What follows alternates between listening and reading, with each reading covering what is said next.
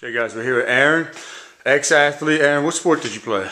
Played soccer, ran track, played lacrosse. Okay. When and why did you decide to hire me as your strength coach?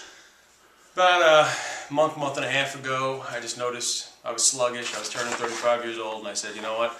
I used to be an athlete, used to be able to get up out of bed, no problem, get started with my day, work through my day, no problem. And I noticed things slowing down as I'm starting to get older.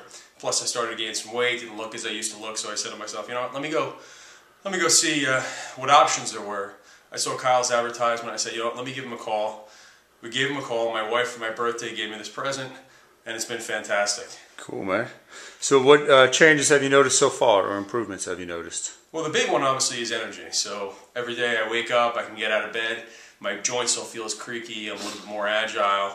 And just the day-to-day things that were a little bit more difficult to do are a lot easier now. Cool. But specifically, the other thing is that, I've lost weight, 10 plus pounds. I've come down in body fat, 4+%. So, and that's only in a month and a half. Awesome, dude.